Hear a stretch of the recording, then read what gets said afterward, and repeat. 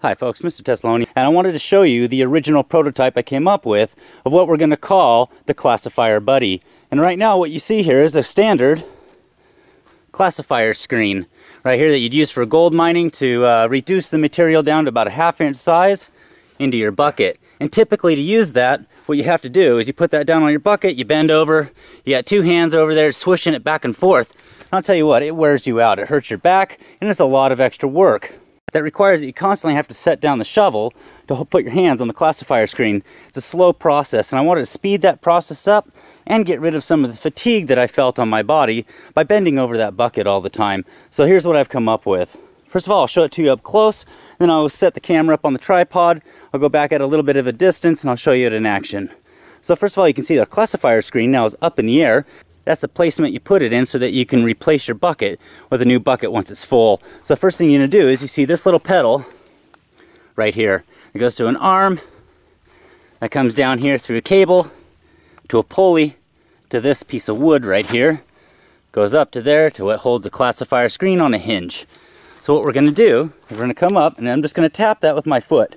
It's got a release mechanism and that immediately drops down right in line with the top of our bucket. So what I'm going to do, just for the demonstration, I'm going to set a couple rocks inside of there so you can see how they move around. The next part of this is you're going to come up to this side once again, and here's a secondary foot pedal right here. You can see the angle to it.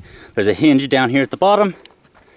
Off the top, I have a cable going to a pulley that goes to a mount that I have off of the gold pan over here. Now off the other side of that mount, I have a spring, and that's our return spring. So close up here, I'll push down on the pedal. You can see the spring comes all the way out over to there, and when I release, the spring pulls it all the way back. So to show you this at a little bit of a distance, all you're going to do, put your foot on the pedal, move it back and forth, and you can go really fast, or you can go nice and slow. And I'll show you here up close the screen action. So there's nice and slow, we can speed it up.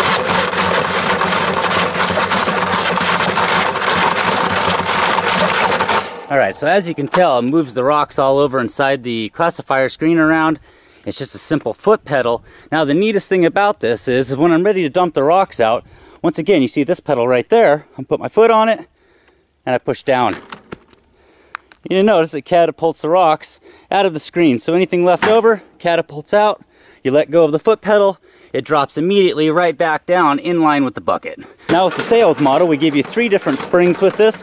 So you can have a really high tension, high strength spring that'll allow you to do heavier material, bigger rocks at a much faster speed. We've got this medium weight spring, we've got a lightweight spring if you're doing sands and gravels, and you don't need quite as much tension on your leg. Right now it's a medium weight spring. You can see I can go pretty fast. Alright, so once again, you just push down, that flips that up. Now to change out the bucket, you hold your foot down just like this. And there's this little pin with a spring.